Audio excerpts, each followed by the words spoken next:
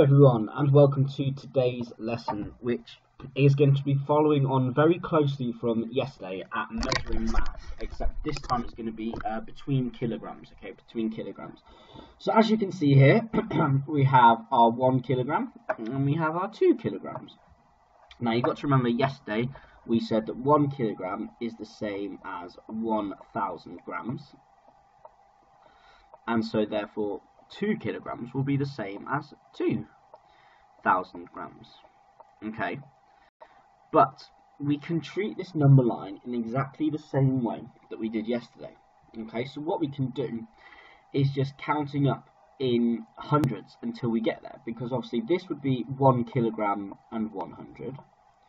This would be 1 kilogram and 200. This would be 1 kilogram 300. This one would be 400. This one would be 500, 600, 700, 800, 900,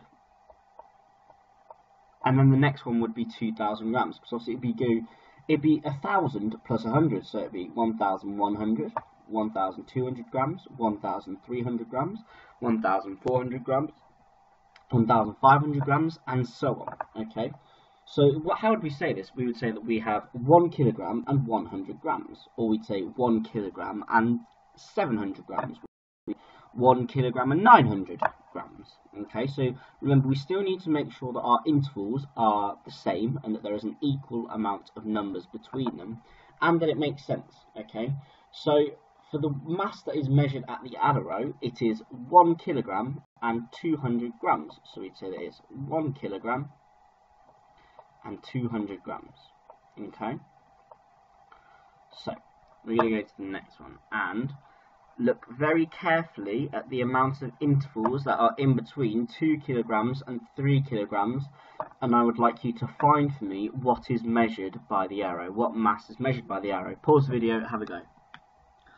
Okay, so hopefully you've all had a go at that, and we're going to have a look. Now, if we look at the one before, we have 1 kilogram and 2 kilograms, so the difference there is 1 kilogram, and the difference here, again, is 1 kilogram, but we have a lot less intervals, okay, we have fewer intervals than we did over here, so we can conclude really that we know it's not going to be 100 grams again. Okay, each interval is going to be 100 grams. We'll try it out though.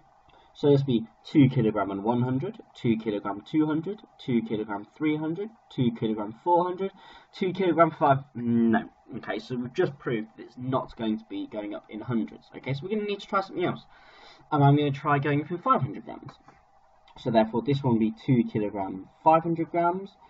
This one would be 2 kilogram and 1,000 grams, or we would say 3 kilograms, because you'd have 3,000 grams, but we can see that 3 kilograms is over here, so we know it's not that. Okay, so what about if I tried going up in 200s?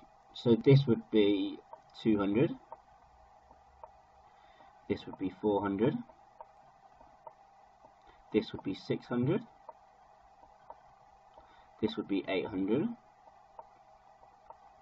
and then this would be 1,000. So we know that this is correct because the difference in the numbers is 1 kilogram, okay? But remember, we know that 1 kilogram is the same as 1,000 grams, okay? And as you can see, we've hit 1,000 here, and so this works. So the weight, the mass measured at the arrow is 2 kilograms and 800 grams, okay? So keep using the work that we used yesterday to help you. Okay, and there aren't many practice questions today, just one more. Okay, now this one's a bit more difficult. Okay, so when you pause this video, have a look, okay, and think what you'll need to do. Okay, so pause the video and have a go.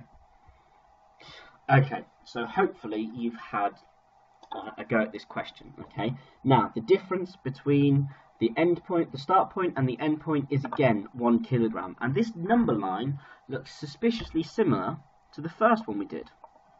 Okay, it looks suspiciously similar, where the intervals went up in 100 grams. So I'm going to try that again. Okay, I'm going to use the knowledge that I used before to see if that works.